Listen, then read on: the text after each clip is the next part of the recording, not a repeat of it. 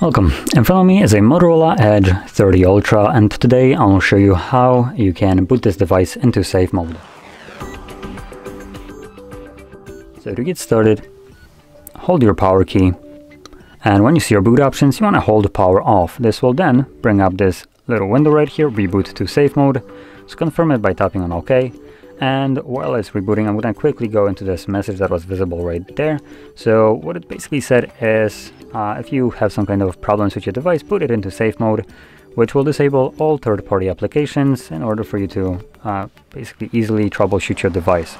So just to kind of explain this in a way, if your phone is glitching the heck out, doing some random things that it shouldn't, try to boot it up into safe mode, and hopefully it will stop doing whatever it was doing, and you can then hopefully solve your problem from safe mode.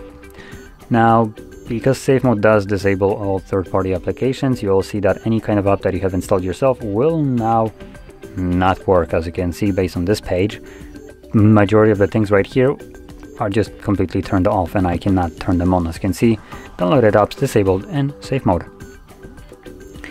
And also widgets are disabled, which technically aren't third-party, but oh well.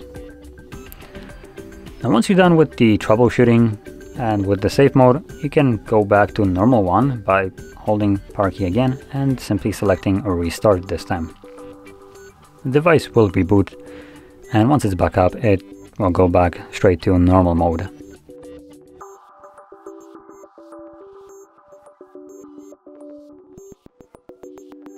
And as you can see, there we are back in normal mode. So, if you found this video helpful, don't forget to hit like, subscribe, and thanks for watching.